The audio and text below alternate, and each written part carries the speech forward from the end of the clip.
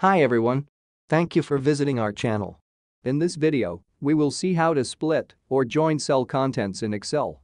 One of the most common issues is when you have a series of first and last names in Excel that you would like to split or join them. We will show you how with various methods. Choose the method that corresponds to your needs. Let us go to the tab Split. You have a series of first and last names in columns B, F, and J. We will use the flash fill method to split the cell's contents in column B into first and last names in columns C and D respectively. To use the flash fill method, type 1 or 2 examples in the corresponding cells. When you see the Excel prompting you to autofill the rest of the names, press enter. Another method is to write one example. Here we will write Rubio and then press the shortcut Ctrl+E. Let us move to the second method.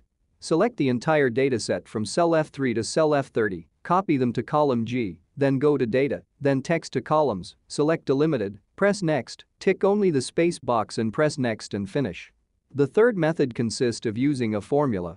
The advantage of the formula is that it is dynamic, and as such you won't need to repeat the process if your underlying data change.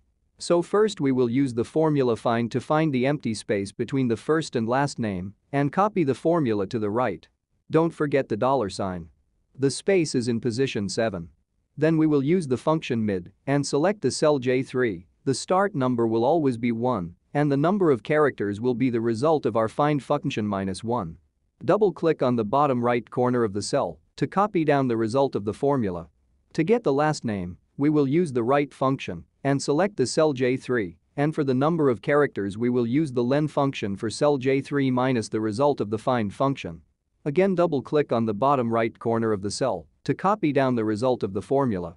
That is the end of the split examples. Now let us visit tab Join.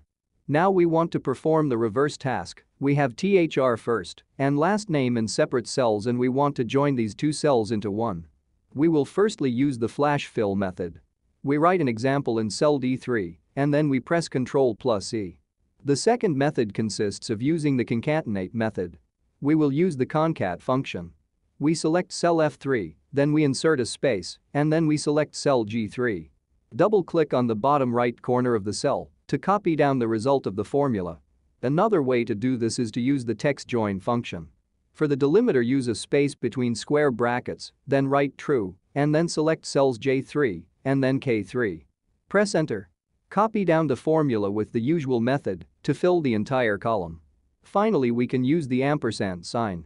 Select N3, ampersand, the space between earmarks, then ampersand, and then select the cell O3. Press enter. Again, double-click on the bottom right corner of the cell to copy down the result of the formula. That is the end of the join examples. Subscribe to our channel and smash the like button for more videos.